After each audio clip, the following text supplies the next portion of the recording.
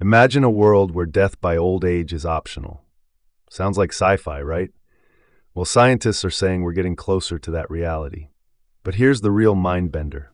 What happens to healthcare when we cure aging itself? Let's dive into this wild future.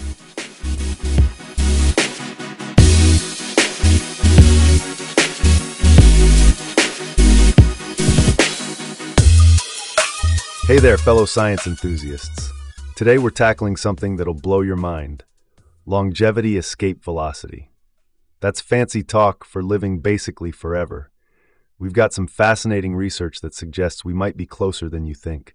And we're especially looking at what this means for our healthcare heroes, nurses. Trust me, you'll want to hear this.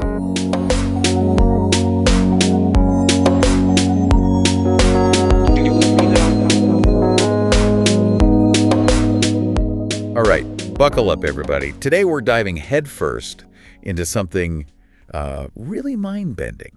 Oh, Longevity escape velocity. it's a big one. This is the idea that we could actually gain more than a year of lifespan for every year that passes. It's wild, right? Which means, think about it. It's not just about living longer. Right. It's about changing how we age altogether. It really challenges everything we thought we knew about aging and healthcare. And especially for everyone. But today we're going to be focusing on nurses. Yeah, that's a big one. Because the big question is, will this mean we need like an army of nurses for this massive elderly population that's just going to keep growing? Right. Or will we actually need fewer nurses because we're actually solving aging? We're going to be looking at research, articles. We've got some expert opinions lined up. It could be interesting to see where this goes. It's not going to be a straightforward answer, I don't think. No, not at all. So let's paint a picture of this LEV world, shall we? One of our sources, Tomorrow Bio, Okay. they lay out this really bold vision. Yeah. They're talking about a future where we're not just tacking on extra years. Mm-hmm. We're staying healthier and more productive for much, much longer. Imagine, chronic diseases just becoming a thing of the past. Yeah. Retirement is, completely redefined. And people are contributing, much later in life. Way later than we think of as old age now. Yeah, exactly. It's mind-blowing. And they're pointing to these very real advancements, right? Absolutely, yeah. In biotech, in genomics, Yeah.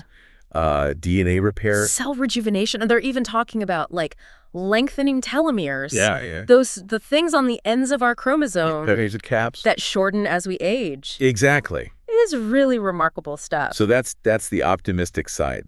But, There's always a but. here's where it gets really interesting, is even if we do achieve this, Mm-hmm. it's not without, a few bumps in the road. We found this analysis on LinkedIn that highlights some of the challenges. Oh, interesting. Like what? Well, one of the biggest ones is resources. Right. If everybody's living longer, Yeah. even if it's a good thing, that's a lot more people competing for housing. More people needing food, energy. Yeah, exactly. Especially if people are working longer, too. That's a whole other... And then think about the workforce, right? Yeah.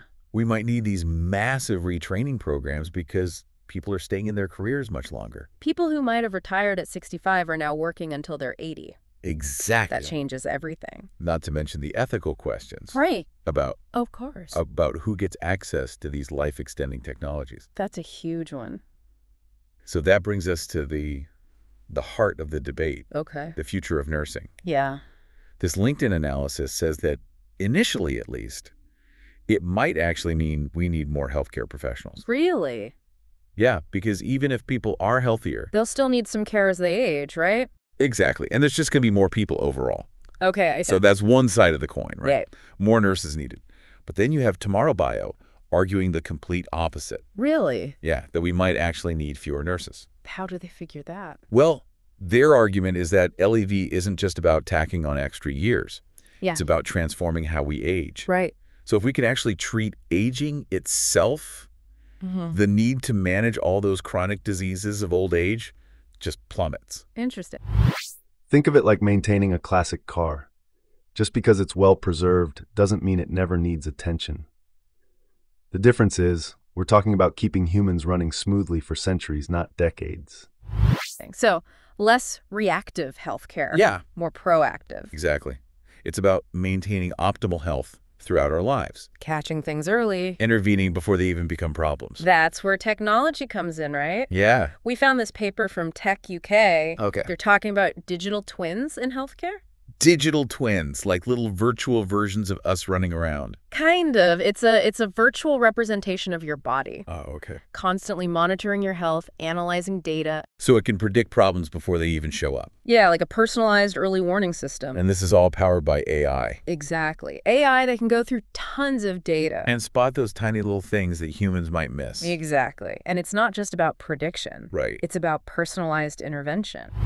Picture having a check engine light for your body. That's basically what we're talking about here. Catching problems before they become problems. Pretty wild how we're turning science fiction into science fact, isn't it? We've got some really cool articles from the National Institutes of Health, BMC Medical Education, Oh, yeah. all about this precision medicine. Precision medicine. What's that? So it's using your genes, your lifestyle, your environment Uh-huh. to tailor your healthcare. So not just one size fits all anymore. Exactly.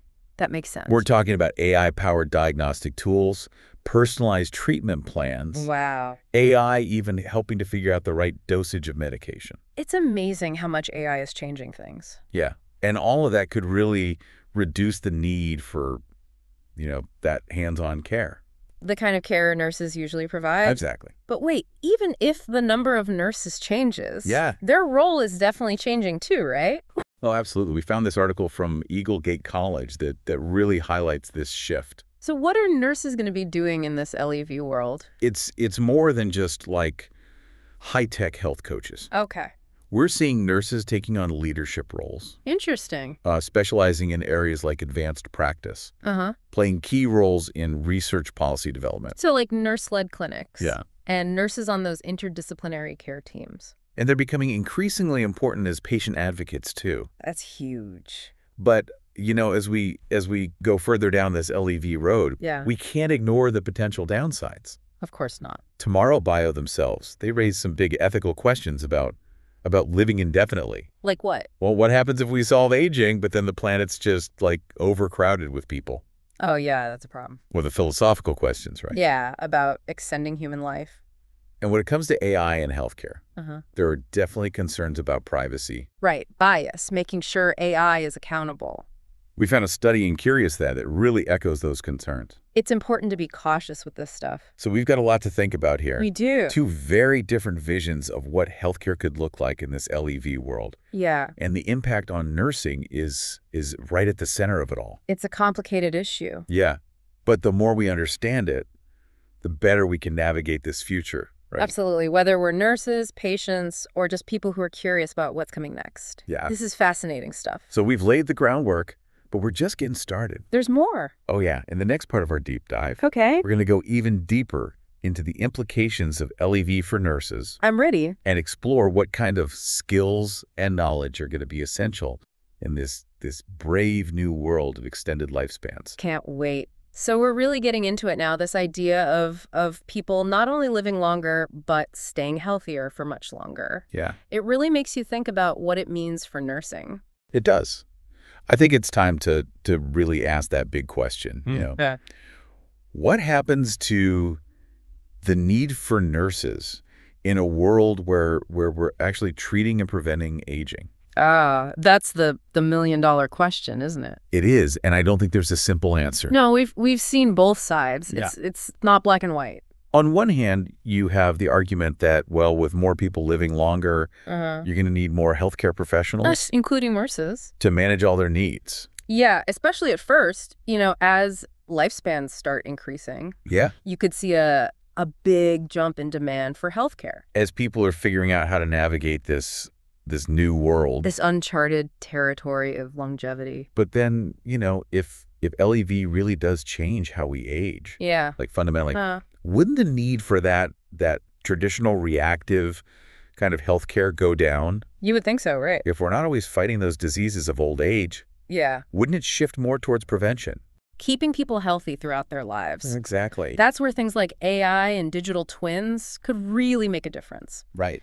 Imagine your digital twin is just constantly watching over you, analyzing your data. And alerting you to problems before you even have symptoms. Exactly, like a 247 personal health assistant. But even in a world like that, wouldn't we still need that human touch? Oh, absolutely. That empathy and skilled care that nurses provide. We can't forget the human element of healthcare. Compassion, communication, building trust. That's what nurses do best. And those are qualities that technology can't replace. No matter how advanced it gets. So maybe we don't know exactly how many nurses we'll need. Yeah.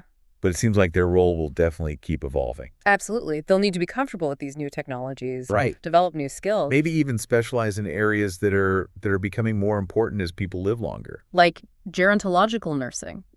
As people live longer, the need for nurses who understand the aging process, that's only going to grow. And we can't forget those ethical considerations. Oh, yeah. As AI becomes more integrated into healthcare. Nurses will need to make sure it's used responsibly. Advocate for their patients. Navigate all those tricky ethical dilemmas. Champion data privacy and security.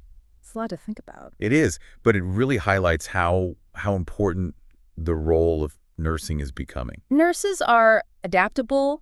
They're compassionate. They're committed to giving the best possible care. And those qualities are going to be even more important in this LEV world. Where the lines between technology and human care are getting blurrier. That's a good point. So maybe we don't know for sure if LEV will lead to more or fewer nurses. Yeah. But the future of nursing is definitely full of possibilities. Oh, absolutely. It's full of challenges, opportunities, a chance to really redefine what it means to care for people in this new era of longevity. As we finish up this part of the deep dive, okay, I want to leave you with something to think about. All right, shoot. What specific skills and knowledge do you think will be most valuable for nurses in this LEV world? It's a great question, and one we'll definitely be exploring more in the final part of our deep dive. Stay tuned. All right, so we're back. Back again. And we've been really digging into this whole longevity, escape velocity thing. LEV. And how it's going to shake up healthcare. The whole world, really. Especially for nurses. Yeah, it's not just healthcare, though. Right.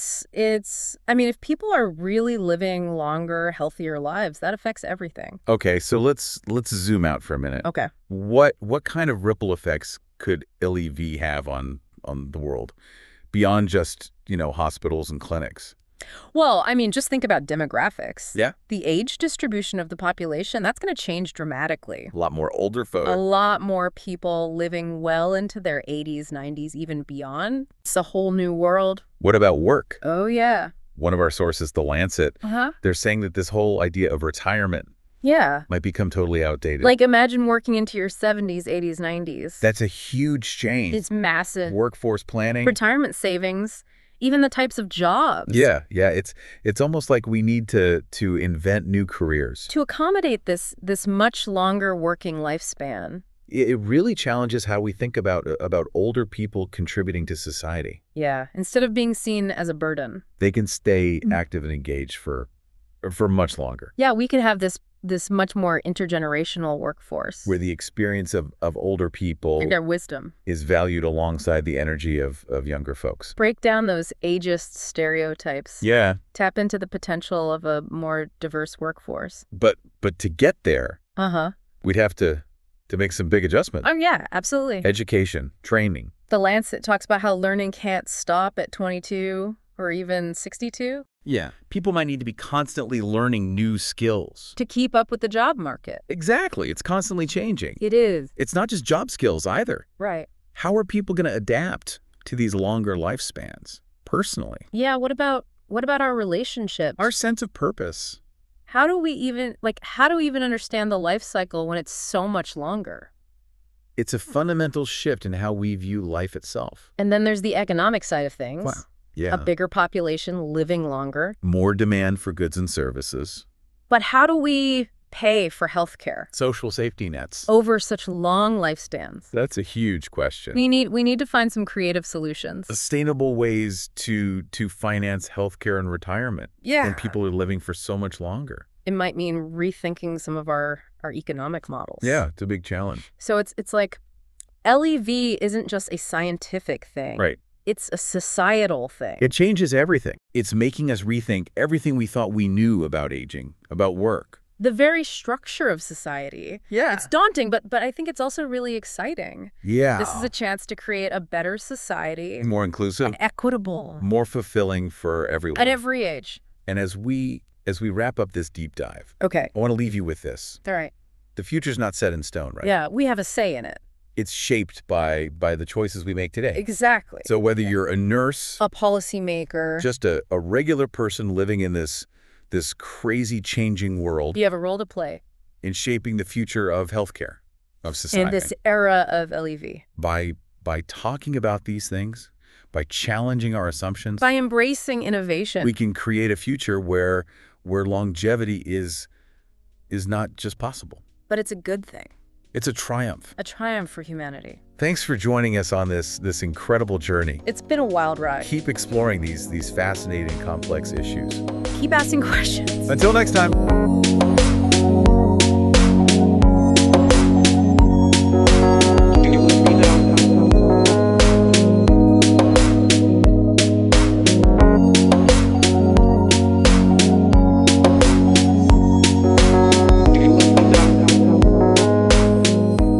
What a trip, right? We're standing at the edge of something huge here, a world where aging is optional and healthcare looks completely different. Whether this excites you or freaks you out a bit, one thing's clear. We need to start thinking about these changes now. Keep questioning, keep exploring, and hey, maybe I'll see you in a couple centuries. Until next time, stay curious.